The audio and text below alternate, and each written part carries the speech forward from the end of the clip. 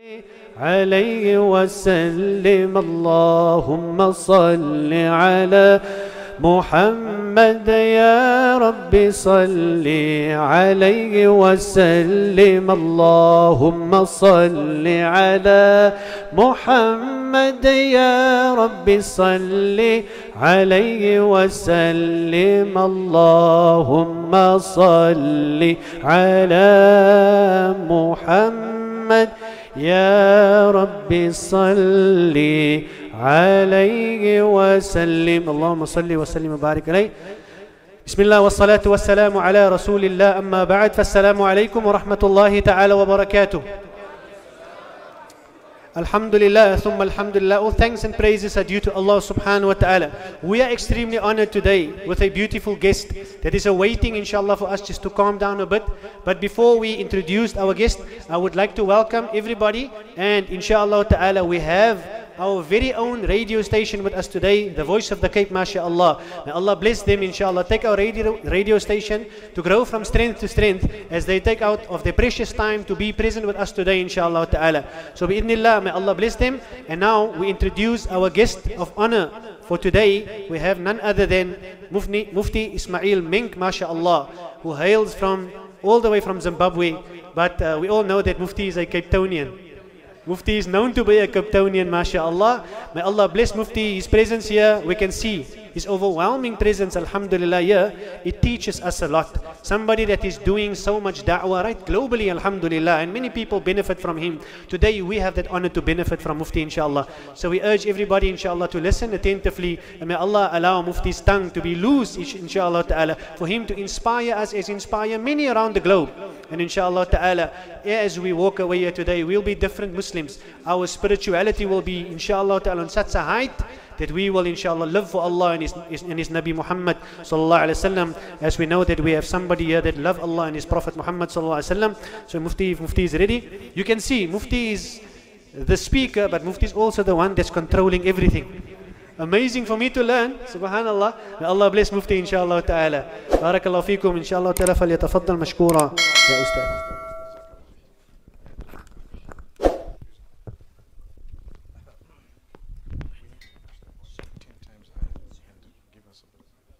Volume needs to go 10 times higher, Habibi. Just ask Uncle Siraj Parker to sort it out, inshallah.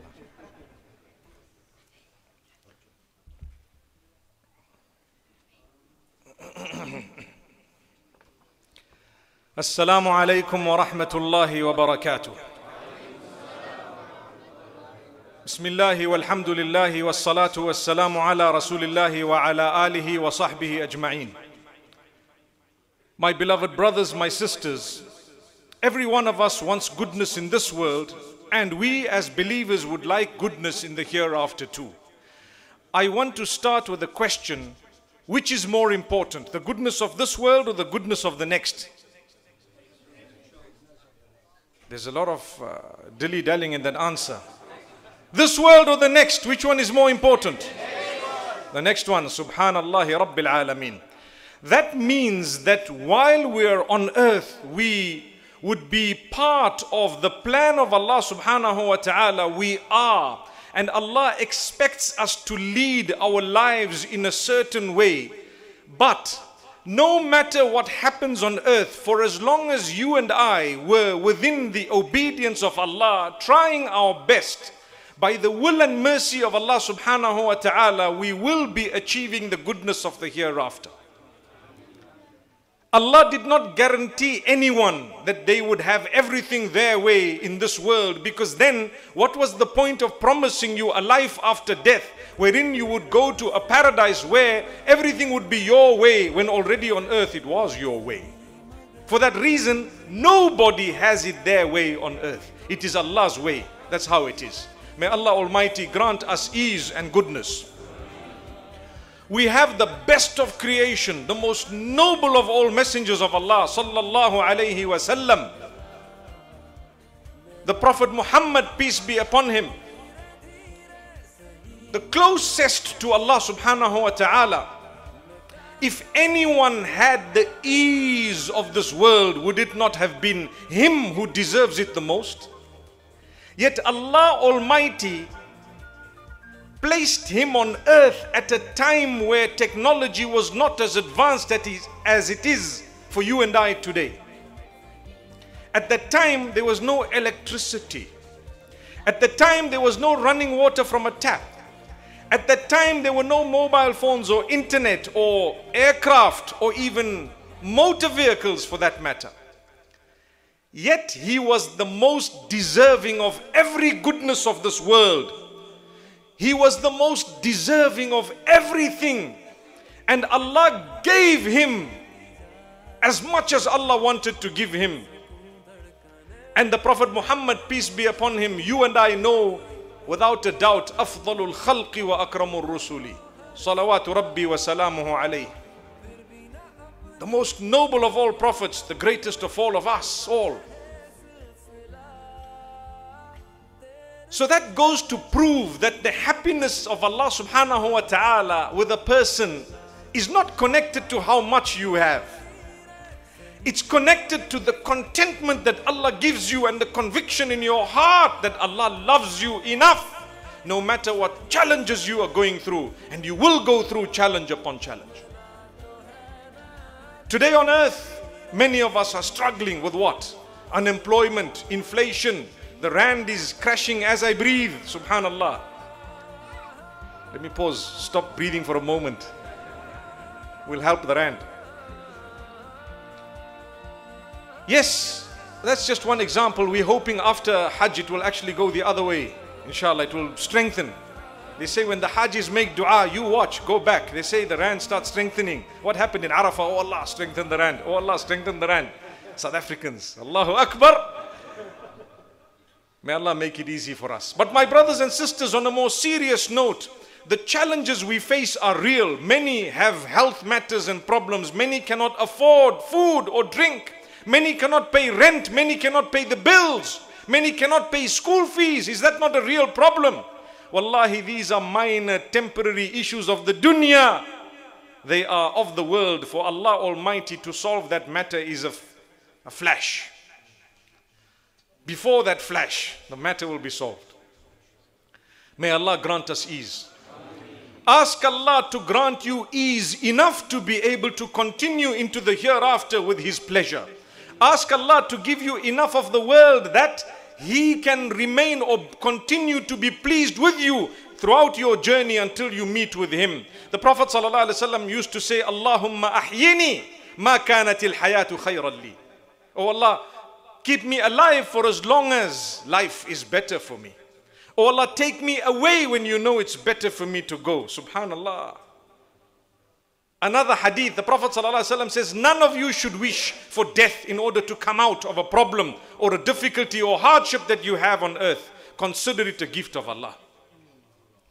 لا يكلف الله نفسا إلا وسعها.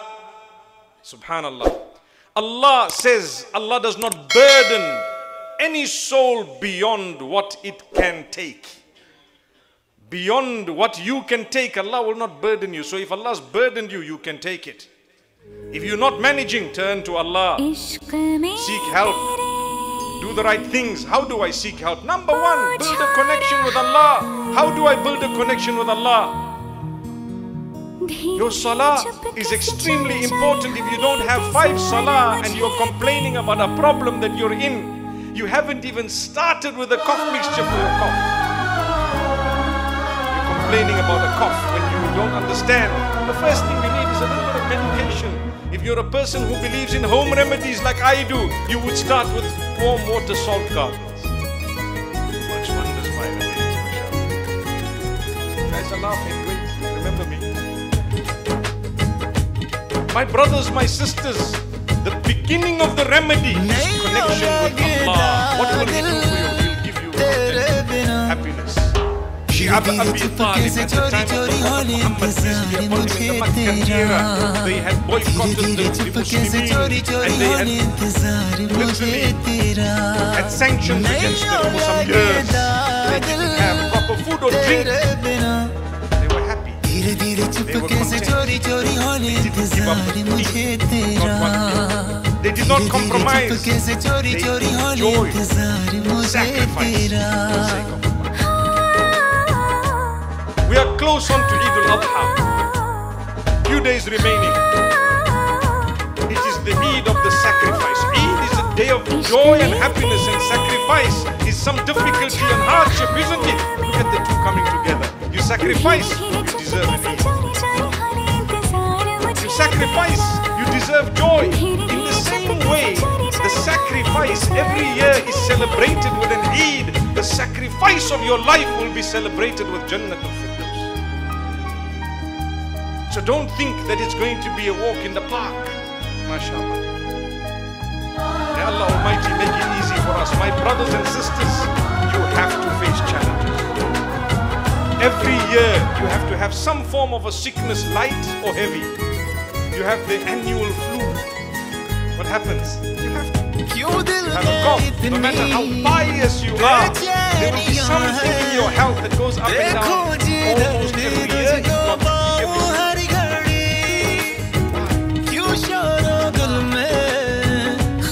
The soul that is within your body shall be nourished in a way that it will be blessed with a perfect body very soon after this imperfect body is separated from its soul. We look at ourselves in the mirror, wallahi, we notice one hair.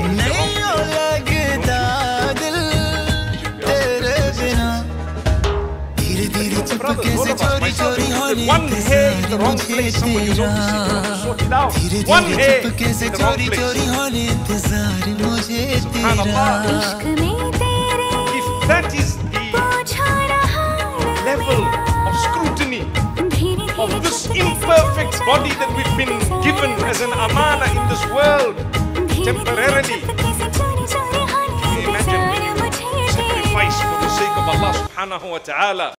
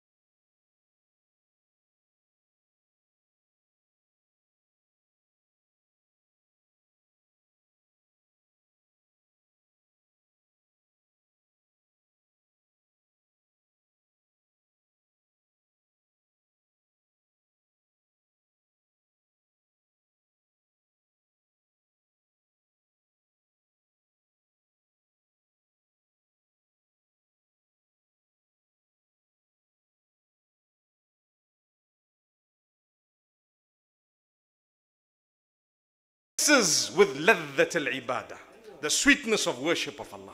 While I'm on earth, oh Allah, grant me the sweetness of worshipping you and you alone, so that I can get up in salah and enjoy the prayer. How many times we get up in prayer. In this world, we will never be able to do exactly the same in the hereafter if we didn't do it here. We didn't engage in sujood here. How do you expect to engage in sujood there? So Allah Almighty tells us to make this dua, to grant us goodness in this world. What is the goodness? Number one, the joy of worshipping my Maker, to guide me to the deen. Do you know which statement has been said the most on earth from the beginning to the end without a debate and without an argument? I'm going to tell it to you. There is a certain statement uttered by human beings that has been repeated the most on earth as compared to any other statement uttered by humankind. What is it? Do you know what it is? Can anyone tell me maybe? Allahu Akbar. That's the term. Allah is the greatest. How many Muslims are there on earth today? Perhaps 2 billion. How many prayers a day? 5 daily prayers, farad. How many times do you move in salah? How many times do you repeat Allahu Akbar? How many times adhan is called? How many Allahu Akbars in adhan? How many times the iqamah or takbir for salah is called? How many times is the Allahu Akbar in that statement? So every day there are billions of times of the repetition of the statement Allahu Akbar. There is no other statement from the beginning of the creation of Adam right up to this day that was ever and shall ever be repeated more than Allahu Akbar. It's impossible. Allahu Akbar. There goes. Have you ever thought about it? And then another question I have, which is the dua that you and I ask for the most? The most repeated supplication that you've ever asked for. Ihdina as-sirat al-mustaqim. There is no supplication that you and I have repeated more than that. Every time you read Surah Al-Fatiha, you're saying, guide us to the straight path. Guide us to the straight path. What do I learn from this? On earth, we need to understand the biggest blessing of Allah is for someone to realize and to believe that Allah is the greatest and to continue believing that guidance is in the hands of Allah. So he or she continues to ask Allah for guidance. May Allah guide us. What a gift. What a powerful gift. So now if you're asking for something every single day, you're asking to pass a test, for example, oh Allah, I'm writing my matric. May Allah make it easy for those who are about to write. I'm sure there's about a few months remaining. Agreed? Guys are writing matric soon. And in other countries, they call it O-level, A-level, whatever else it might be, it's fine. But imagine you ask Allah, oh Allah, grant me the ability to pass, help me to pass, help me to pass. But you're not reading a book, you're not going to school, you're not doing anything about it. What do you expect? An angel's going to come and tell you all the answers. Subhanallah, you'll be sitting and waiting. The angel, where's the angel? He didn't come. You were a fool because you didn't make an effort towards what you asked Allah for. You've got to make an effort. You say, oh Allah, help me to get to the masjid, but you're sleeping. But you think someone's going to come and pick you up and drop you into the masjid just from your bed. You need to make a little effort at least, and you need to get up, and you need to perhaps make wudu, either call someone or do something about it. Then Allah will make it easier for you to get there. The same applies when you ask Allah guidance every day. Guidance is there. Are you making an effort to achieve the guidance, or is it just a dua that you don't even realize you're making? May Allah grant us that guidance. One of the best ways of looking at it is just to look at the 5 daily prayers. You see, when you look at the pillars of Islam, it's another amazing fact. The first pillar of Islam, the Shahada, the 2 Shahadas. We believe in Allah and worship Him alone, and we believe there is none worthy of worship besides Him, Muhammad sallallahu alayhi wasallam, the messenger and the final messenger. Shahada. Now, that is repeated every day, and it actually makes up every aspect of your life. Let's get to the next pillar. You have Salah. That's just 5 times a day. That's compulsory. You can add some sunnah and nafil and so on, but 5 times a day is compulsory. We get to the next pillar. What is it? Zakah. You take from your wealth, you give the poor. You notice how the first one is the most important one, although they are all pillars. The second one is the next most important. Subhanallah. The third one, why is it third in order? Because it's not everyone who's going to pay zakah. Not everyone is going to pay it. Do you know why? Because if you take a careful look, zakah is only incumbent, compulsory upon those who have a certain amount of wealth. It's only compulsory upon those who have a certain amount of wealth. If you don't, it's not compulsory. Subhanallah.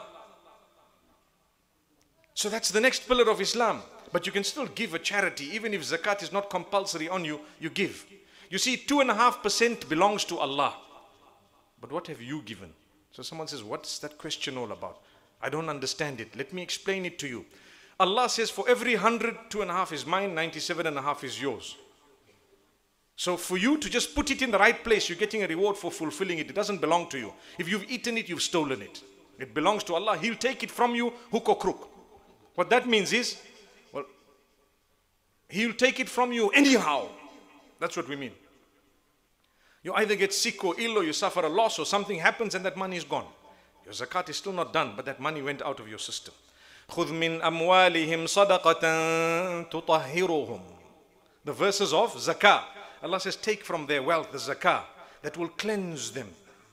It will purify them. Because when you are too attached to that wealth, you know what happens? You become attached to this world. The greed overtakes you. When greed overtakes you, you become a person who wants everything in the world, forgetting that I'm going to the hereafter. Actually, my palace in this world may be built by money, but my more important palace in the hereafter is going to be built by how much I've given away, and how kind and good I was, and how much I worshipped Allah. So if I build someone else's life, Allah builds mine in the hereafter. But when I build my own here, it's not like I'm building anything besides what I'm doing on earth. It's going to help me for a few years. Many of us, first home that they ever owned. And that's from among those who own homes. If I were to ask you, and I don't want to ask you, but if I were to ask you, how many of you have your own homes in your own names? It's a minority. Most of us live in rented accommodation. It would be a dream. If I asked you, how old are you? You would say, 65. We're paying rent still. Or staying in my father's house. Agreed? Yes, it's a fact. So that house, even if Allah gave you the wealth to actually buy it, how many years will it help you? Your kids will be living in it, say, this is my dad's house. But where's dad? Oh, he passed away a few years ago. But dad worked for how many years? He worked for 60 years before he paid up the house. Right? What about the house of the hereafter? It takes you a lifetime to build it. It takes you a lifetime to build it, and the beauty of those payments is sometimes they are just in the form of repentance. Subhanallah. You committed a sin and another sin, and a bigger sin and an even bigger sin, and a major sin and a massive sin. And then you said, oh Allah, forgive me. I truly regret. I repent. I shouldn't have done this. It was wrong. I don't want to defy you, and I will not. And I ask you for forgiveness. Forgive me. That statement can start building your hereafter. It will start building your palace. Shaitan will come to you and tell you, no, do you think it's that easy to get forgiven by Allah? No, that's shaitan. Allah says it is even easier than that to be forgiven by Allah. At times you do something and you don't even know, you have not sought the forgiveness from it, but because it was a minor sin, the goodness that you did after that automatically wiped it out. Innal hasanati yudhibna sayyi'at. The good deeds automatically wipe out the minor sins, the bad deeds. This is Allah. So Allah Almighty loves us enough to forgive us. Not just when we seek forgiveness, but when we do good deeds as well. So that's the next thing you need to do, to build that palace. Start doing good deeds. What are good deeds? Wallahi, I told you about the 5 daily prayers. Start off with it. Be strong. Fight yourself. Fight your nafs. Don't be lazy. If you miss because you are just starting to become regular, pray it in the evening. As soon as you remember, as soon as you can, do it. even if it is qada initially. And I'm talking to people whom perhaps may be struggling to come upon the 5 salah. We believe and we should be doing it, but I know from amongst us, because of the environment and the challenges of the globe, many people are not regular with their prayers. That's the reason why I'm talking on this level. I know people argue with me, Sheikh, how could you even compromise on the 5? We're not compromising. We're helping people who might be struggling with it. That's all we're doing. I was telling you about the zakah, right? 2.5% belongs to Allah. Now let's look at you. What are you going to give after that? It's called a sadaqah, a charity. That's it. In some circles, they call it a lillah. I'm just giving this for Allah. Not like the others is not for Allah, but it's just in some circles, that's what they call it. It's actually a broader voluntary sadaqah. That's what it is. How much are you going to give? Are you prepared to put your hand in your pocket and to give? When Allah says, أَنْفِقْ يَا ابْنَ آدَمَ أُنْفِقْ عَلَيْكِ, spend, O son of Adam, I will spend on you. Give, I'll give you. Are you going to trust me enough to put your hand in your pocket and give when you see a need more than yours? And you are in need, because we're all in need. I'm in need. Subhanallah. Are you going to give? Are you going to take out and put?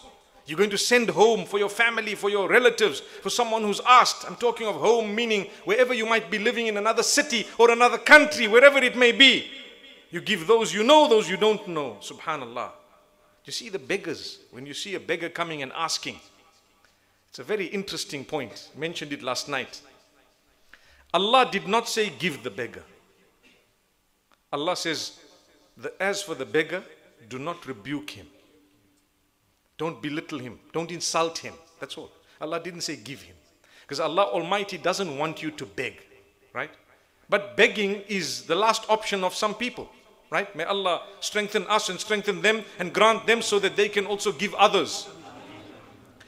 But وَأَمَّا السَّائِلَ فَلَا تَنْهَرْ, as for the one who's asking, don't rebuke. We created the need in the people so that you could fulfill an act of worship known as giving to the poor. There could be such need that by you giving, you're building your paradise. By you giving, you're building your paradise. So why rebuke? Why do it? We see social experiments nowadays on social media where people are wealthy, but they're pretending to beg. Just to take a video to show you how people are. People don't give. And sometimes when they insult, it becomes even worse. Don't insult. If you don't want, leave it. But the point is, the more you give, the more you will get. That is guaranteed by Allah subhanahu wa ta'ala. Obviously, your basic necessity, generally you don't give that away.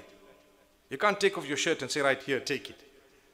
You can't take off something that you're wearing, covering yourself, and say, right, take this, take that. You need that. That's a basic need, you see.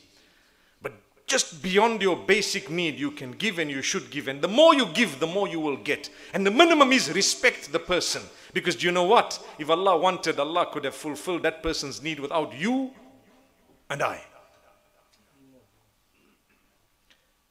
And we're all in need. We all ask Allah. We're all crying to Allah subhanahu wa ta'ala. When is the best time to cry to Allah? Tahajjud. Wallahi, you're right. We are taught that tahajjud is by invite only. So you don't just get up for tahajjud. You are invited to get up by Allah. So if you're up for tahajjud, thank Allah because He's invited you and He's honored you to get up and you're there. That's an invite. You're invited. Tahajjud is by invite only. It's not possible for you and I to just get up and start doing tahajjud. No, no, no, no. It is by the invite of Allah subhanahu wa ta'ala. And out of His love, He creates a need in your life in order for you to get up for that tahajjud. That was the invitation. It came to you through a difficulty, through a hardship. You never ever tasted the sweetness of tahajjud until you had a challenge that you felt nobody can solve and resolve. Now you got up and you're crying. Allah says, I love you so much. Look at you. You've come to me. You are broken. You are softened. You're worshipping me. You're asking me. Just that much is building your paradise. Whether Allah gave you what you wanted on earth or not is irrelevant. Do you agree? If Allah loves me because I got up for tahajjud and I cried and I wept for my needs, and He knew He was not going to give me the needs, but He knows that because of such a powerful, sincere, genuine act of worship and such lovely, beautiful, sincere, warm tears rolling down your cheeks, because of that, I'm going to give this person paradise. Do you really mind whether or not He gives you what you were actually asking for if it was related to this world? I don't care. Do you get what I'm saying? Didn't I start off by asking you a question, which is more important? And don't lie, you guys were dilly-dallying with that answer. But the reason I asked it was to get back to it all the time, to tell you, you know what, this world, you're going to cry, you're going to do things, you're going to have hardship, difficulty, whatever it may be. But Allah Almighty knows when you process it the right way, you have the best of this world. What is the best of this world? Is the best of this world not including the tahajjud? Is the best of this world not including the dua to Allah? Is the best of this world not the connection with Allah? Is that not the best of this world? Yes, but over and above that, because I'm a human, I also want a little bit of comfort on earth. May Allah grant us good jobs and good income. May Allah Almighty provide us with sustenance so that we don't depend on anyone but Him.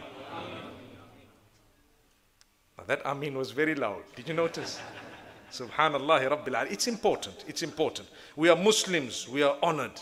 We are taught to strike a balance. It's not correct for you to divorce yourself from the earth, because you also need to get married. May Allah make it easy for those who are not married to get married.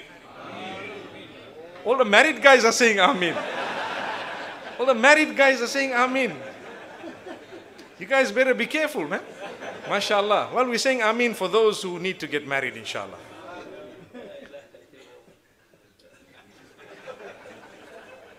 Sheikh, don't hold it against me, Sheikh.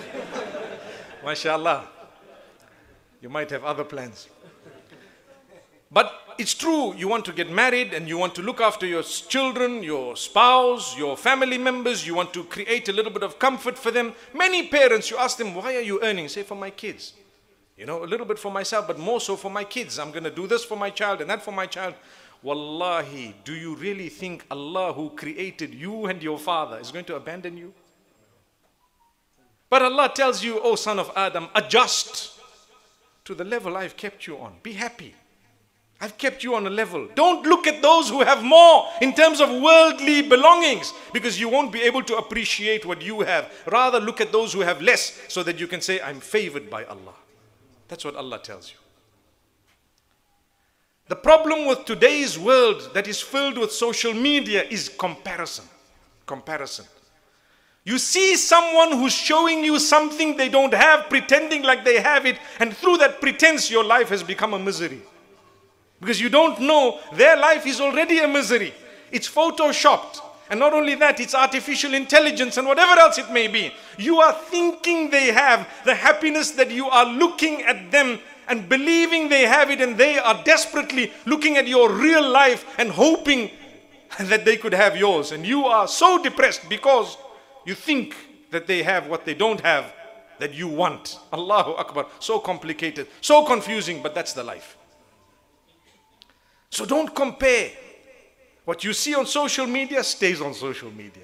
Doesn't come into your heart and your system. You see? The comparisons. People show you they're driving a Lamborghini. I promise you, sometimes it's not even a Lamborghini. It's called a green screen. Ask me. Yes, it is. You know what's a green screen? If you don't know, find out. Only problem is you might become one of those, you know. But it's a fact. They're showing you something that's non-existent.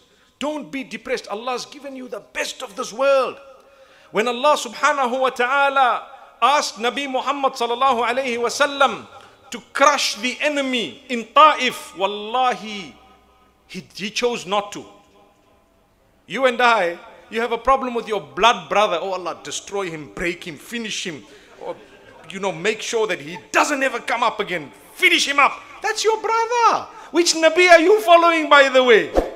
Which prophet are you proud of and you following? Who's your Nabi? Are you going to follow him to say, oh Allah, soften his heart. I have a problem. We are going to try and sort it out. I'm going to do this and that. Oh Allah, soften his heart. Soften our hearts. Make an attempt once, twice, 10 times. He doesn't want to talk to you. She doesn't want to talk to you. Your brother, your sister, whoever it may be, your uncle, your aunt, your in-laws, your outlaws, all of those. Are you going to try? Are you going to try? If you're going to try, wallahi, your trial is your paradise. That's what you forget about. What's going to happen? I don't know. Allah knows. Did I try twice, thrice? He swore me, he insulted me. No problem. That's my brother. I'm going to try again. And you solve the problem. I'm not saying that just give up to injustice in a way that is going to be repeated again and again and again. I mean, every time you meet him, he hits you with a rod. Doesn't mean you must go back and try. He'll hit you again with a rod, my brother. What we mean is common logic and common sense. So my brothers, my sisters, take a look at what is the best of this world. You already have it. Subhanallah. You already have it. Don't you have the deen of Allah? Aren't you in the house of Allah? Didn't you just fulfill salah? Didn't Allah Almighty say through the Messenger sallallahu alaihi wasallam, "Aqrabu ma yakunu al-'abdu li rabbihi wa huwa sajid." The closest that a slave is to his Lord is when he's in prostration. Didn't you prostrate just now? Is that not the closest posture and position you can ever get to Allah? Subhanallah. You have something moving for you, man.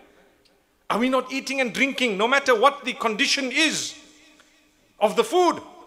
As long as it's halal, it's good. If a man is eating for 50 rands or 25 rands, wallahi, he'll fill his belly perhaps sometimes better and more than those who go for fine dining. You know what's fine dining? 500 rands and they give you one prawn. I promise you. And they put a little design of avocado sauce around there. And you look at it, you say, where did my money go? I'd rather go for the pap and vegetable that they give for 10 rands down the road. Do you understand what I mean?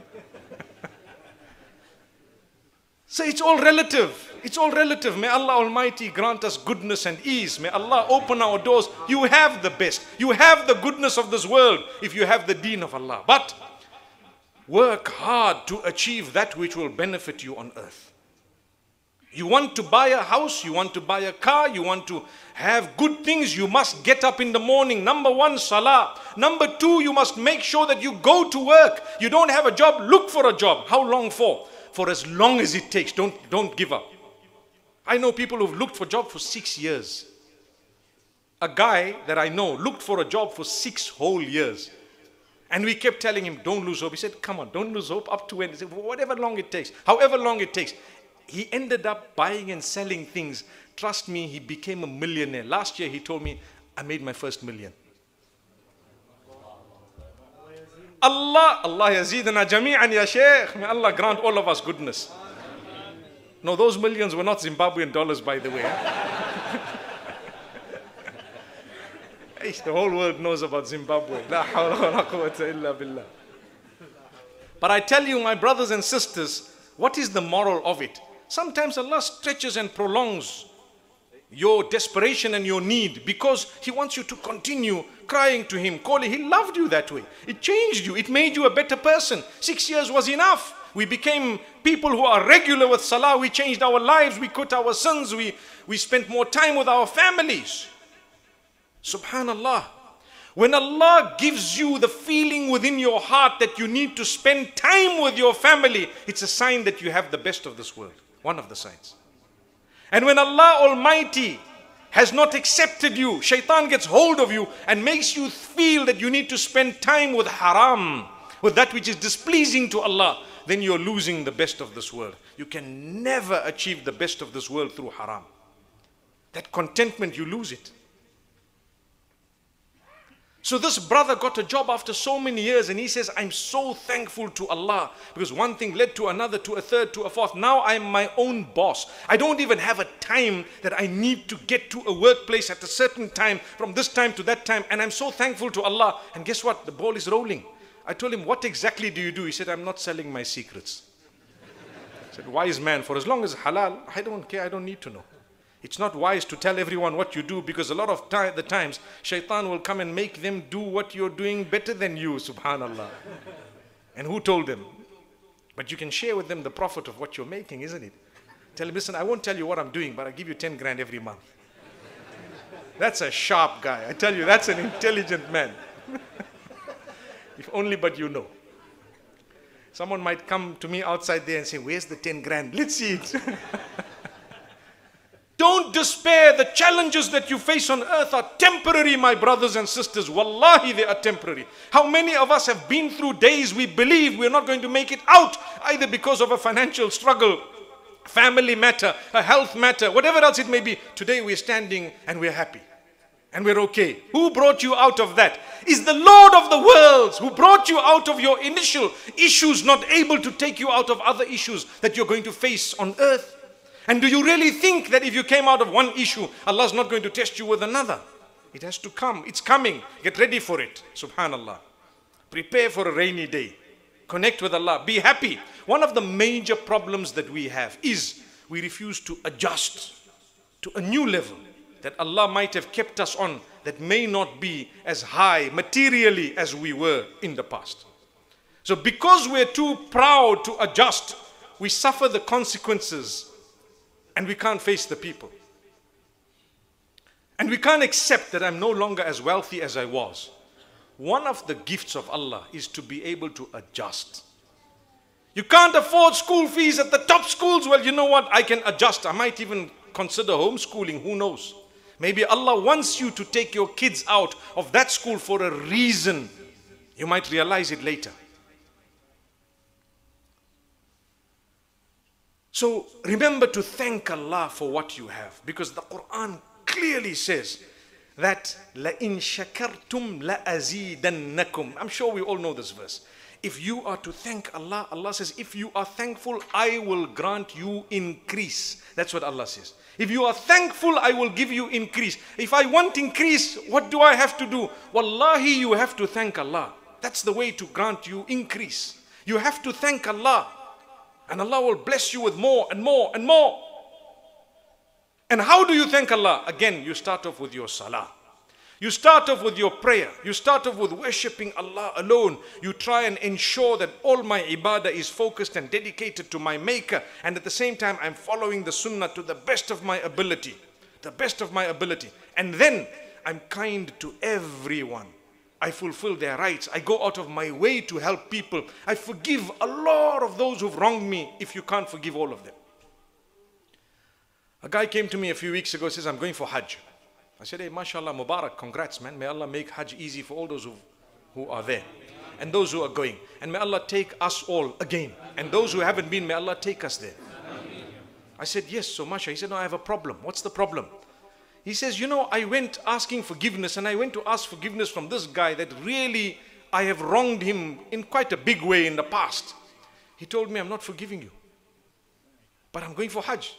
He said, I'm not forgiving you, but I'm going for the pillar of Islam, Hajj. He said, so what? I'm not forgiving you. He said, now, can't you talk to him? I said, well, we can try talking to him, but he's well within his rights to say that I'm not forgiving you. Do you get my point? Why did you wrong him in the first place? This was a hard nut to crack, subhanallah. He said, if you only knew what this guy did, I'm leaving it for the day of judgment. That's why Allah Almighty says, be careful. When you've committed a sin between yourself and Allah, it's easily forgiven. When you've committed a sin against a fellow human being, it's a bit tougher, because fellow human beings are not Ghafoor and Rahim. They're not most forgiving, most merciful. No. They are human beings. They look at you like this. Subhanallah, I'll fix you. And you look at him and you say, you're so small, come fix me now. He says, no, not now. We're waiting for the day of judgment. Oh, that's a heavy one. So I had to speak to this brother, and I told him, my brother, I want to just tell you one thing, a point of consideration.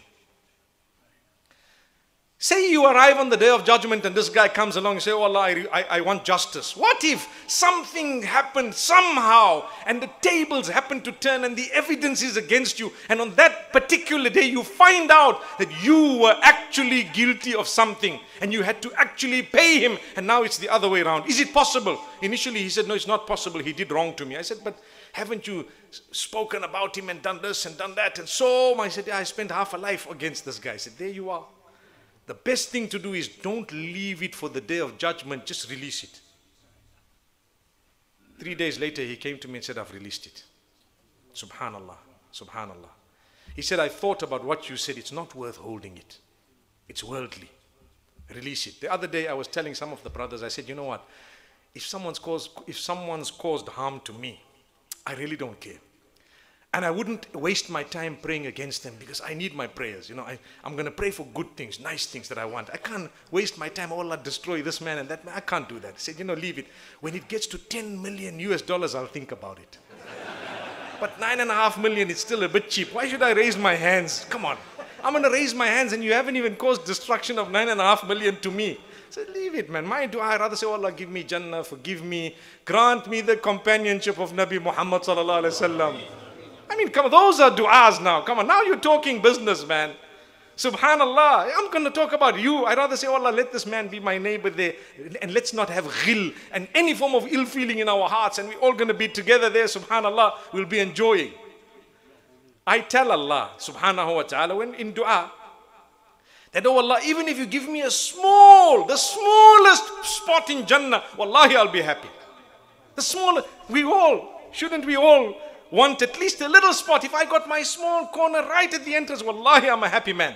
I'm a happy man. May Allah grant it to us through His mercy. No matter how many deeds we do. Do you know why we do deeds? Let me explain why we do deeds. Because people hear always and correctly that you can never enter Jannah through your deeds. You can only enter Jannah and paradise through the mercy of Allah. Have you ever heard that? It's a fact, it's in the hadith. So then why do we do deeds? Isn't it? You know, young people today are too sharp. Say, I don't do salah, I don't do anything because I heard that we enter Jannah through the mercy of Allah, not through our deeds. Why should I waste my time doing deeds? Hang on. You enter Jannah through the mercy of Allah. How do you invoke the mercy of Allah? Through your deeds. Did you hear that? How do you get the mercy of Allah? Well, you do deeds. So I can't enter paradise through my deeds, but I can get the mercy of Allah through my deeds. And then I'll enter paradise through the mercy of Allah. Do you know why? Today we all did our salah, right? Let me tell you what happened today.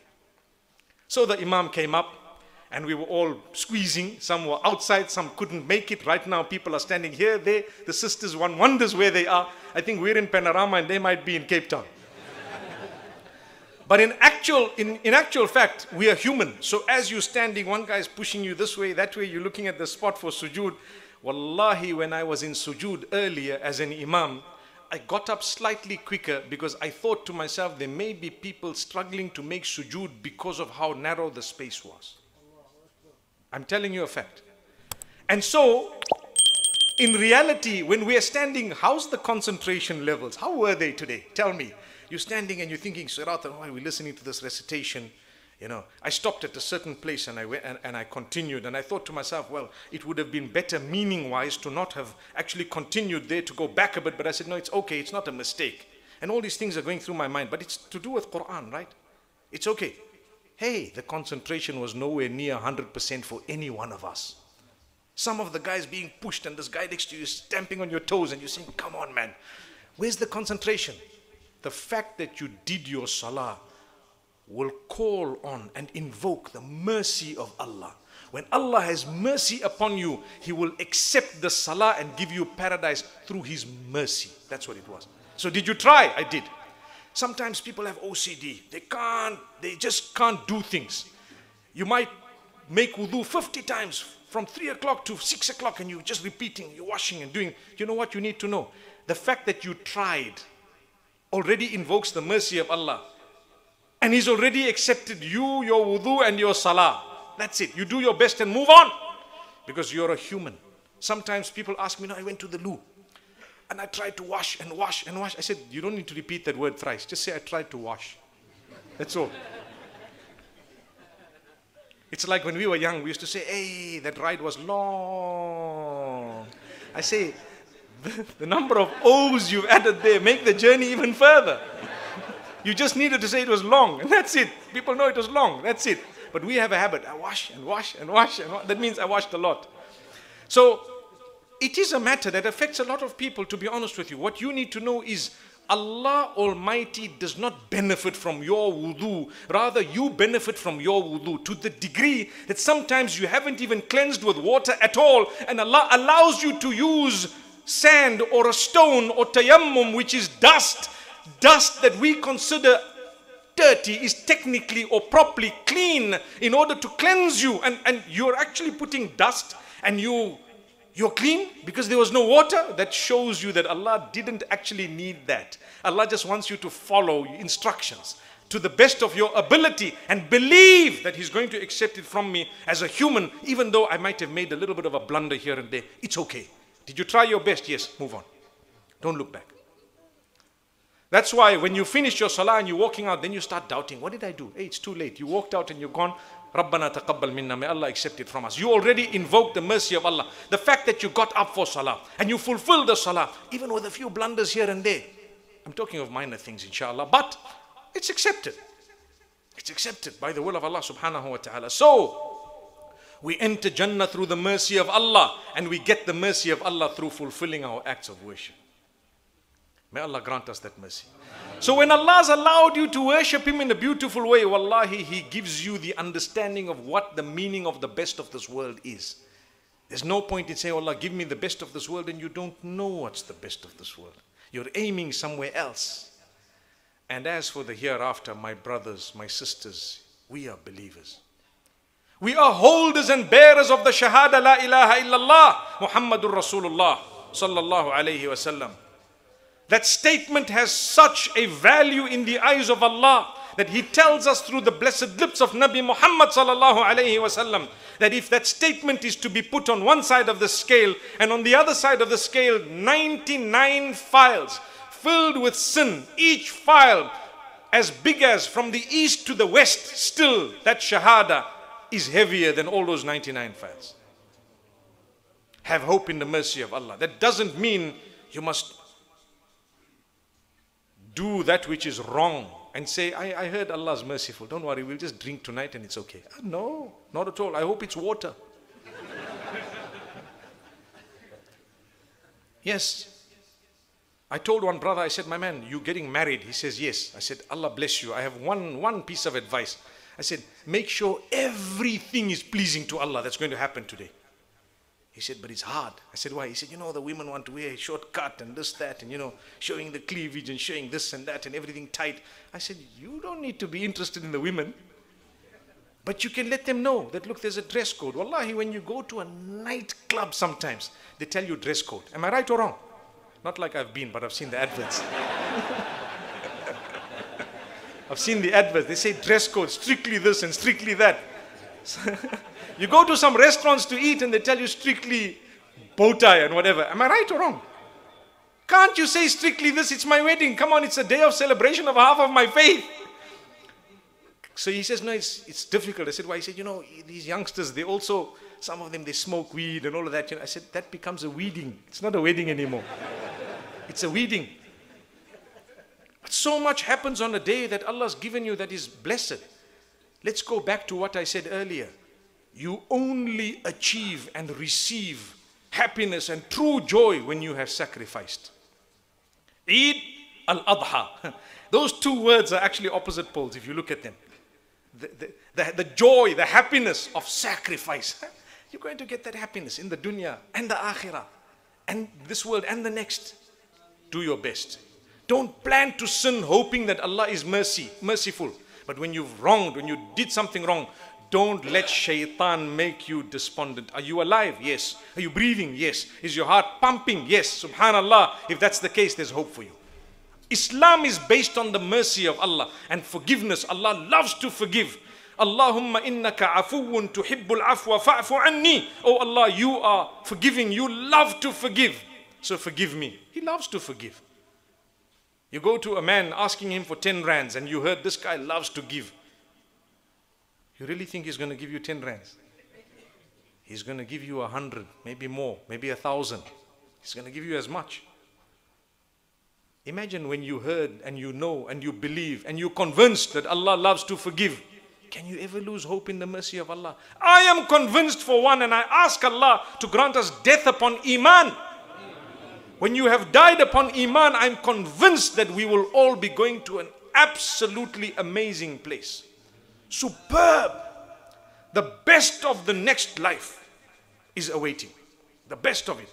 When you see it, you're going to forget about this world. Nothing that you ever came across in terms of material items on earth will follow you there. It doesn't qualify. Because the hadith says, مَا لَا عَيْنٌ رَأَتْ وَلَا أُذُنٌ سَمِعَتْ وَلَا خَطَرَ عَلَى قَلْبِ بَشَرٍ.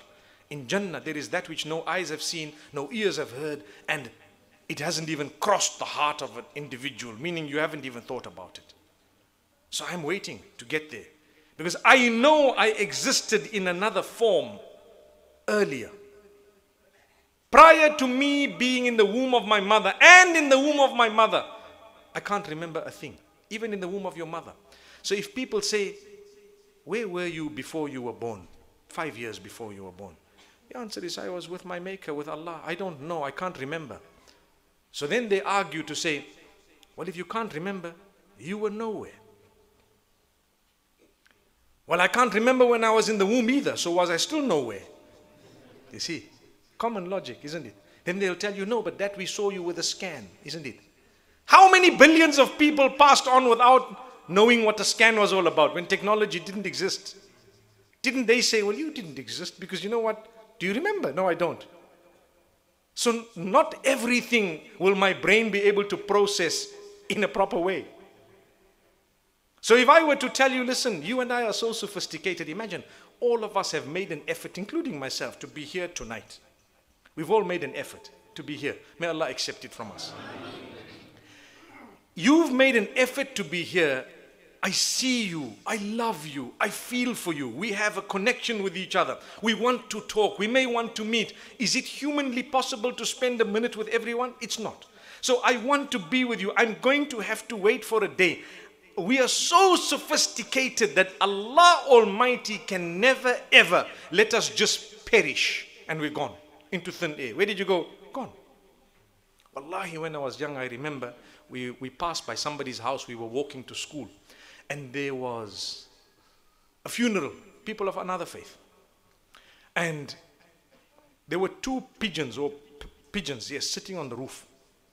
And these two aunties were walking out saying, hey, that's her. I'm thinking, that's her? I mean, that's who? That's her. So fortunate. It took us time to process what was being said. It took us time to process what was being said.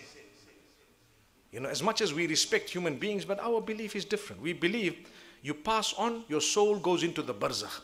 The barzakh is a unique place. Only what the Messenger ﷺ has told us would we be able to know. We don't know more details. But when we go there, trust me, it's going to be beautiful. We are told that when a believer passes on, a good believer passes on, say you pass away today, yesterday, whenever it was, tomorrow, the time between now and the day of judgment is crumpled. It's like a flash. It passes like no time. And before you know it, you're there. The example of the sleep of a human is perhaps the closest way of explanation. Two guys are trying to sleep. One falls off to sleep and the other one cannot sleep. They're both next to each other. The one who fell off to sleep, in a second, you have to wake him up. Hey, it's Fajr. It's already Fajr. Hey, it felt like 1 second. Am I right? I was still dreaming. And I still wanted the goodness. It reminds me of the goodness. They say there was a guy being offered 2 flakes in his sleep. And he was debating with the guy, no, I need 4 flakes. He says, no, I only have 2. I can give you 2. I need 4 flakes. Imagine flakes. What's a flake? His eye opened. He realized it was a dream. He quickly closed it. Okay, just give me the 2.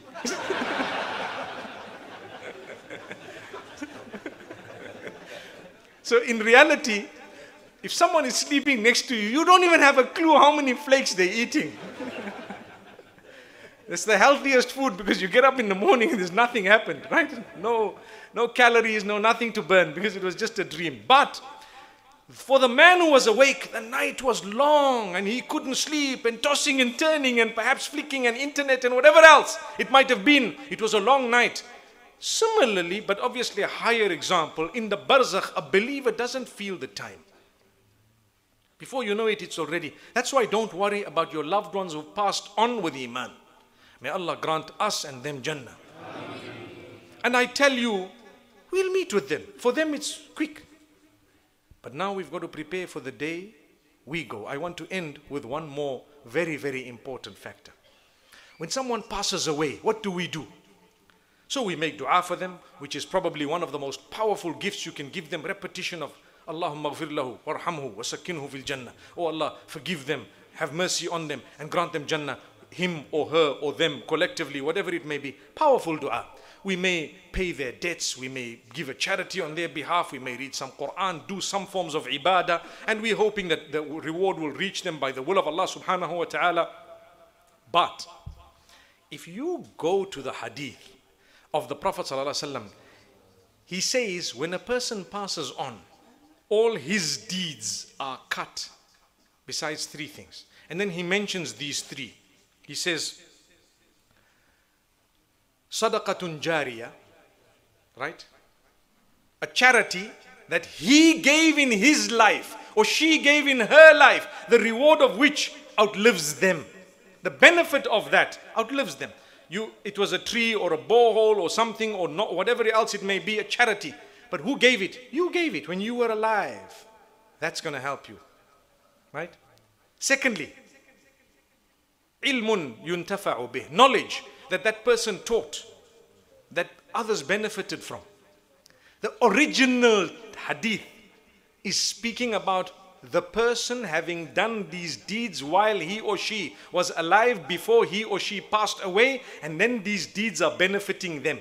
And the third one is a child that you invested in so well that the child made dua or makes dua and supplication for you after you've passed on.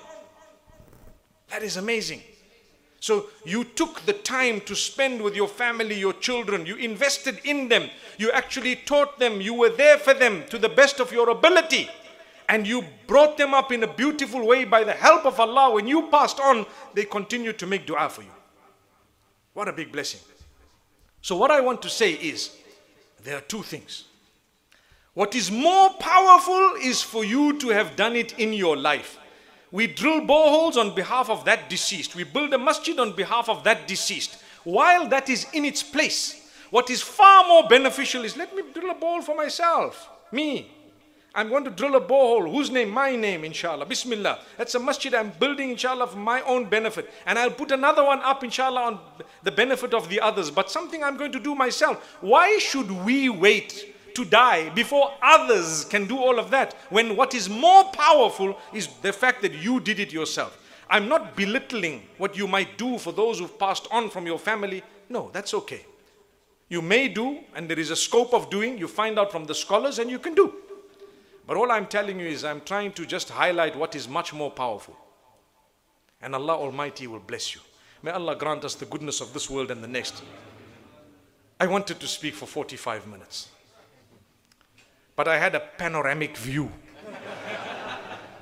So we stretched it a few degrees this way and that way, and we ended up speaking for exactly 1 hour. May Allah grant us the best of this world and the next. May Allah forgive us, strengthen us with our prayers, salah, with our dress code, with our truthfulness, with our uprightness. May Allah make us happy the way He's created us, because today people are challenging Allah regarding how He created us. The biggest liberation today is to be satisfied with the way Allah's made you. You are totally liberated. You are truly free from the clutches of any and everything negative. May Allah Almighty bless all of us and protect us. أقول قولي هذا وصلى الله وسلم وبارك على نبينا محمد والسلام عليكم ورحمة الله وبركاته. Bismillah ar-Rahman ar-Rahim. We say Jazakumullah khairan to our Honorable Mufti, mashallah, who has inspired us once again. And I just want to make a few announcements. Mufti has another appointment. So inshallah ta'ala, if we can, just as Mufti has spoken about rahmah, we have some rahmah with Mufti now. Mufti has some rahmah with us. Spoke for longer than 45 minutes, alhamdulillah. But Mufti needs to be at another place, inshallah ta'ala. So we ask if we can just make way for Mufti, inshallah ta'ala, immediately for Mufti to leave. But it has come to my attention that there are some cars that is blocking the way. So Mufti also need to get out with his car, inshallah ta'ala. And before Mufti leave, we on behalf of the Panorama community would like to give Mufti, inshallah, a gift. So if Mufti can just, inshallah, everybody, Mufti sab, inshallah, just a gift from the Panorama. Jazakumullah khairan. We are really honored. Jazakumullah khair for this wonderful gift. MashaAllah. I have a small request. If we can just make a little bit of a line while I'm walking out, I'll shake hands. We won't hug and kiss, inshallah. We'll leave that, inshallah, for Jannah. But by the will of Allah, if I don't mind shaking hands on my way out, let's try not to stampede. And inshallah, we'll try and accommodate as many people as possible. If you want to take any photos, don't stop me. You can take it while we're walking, inshallah, but don't stop me for it. No one's going to stop you from taking the picture, but at least don't stop us, inshallah. Barakallah feekum. Please honor Mufti's request min fadlik. Jazakumullah khairan. Assalamu alaikum wa barakatuh.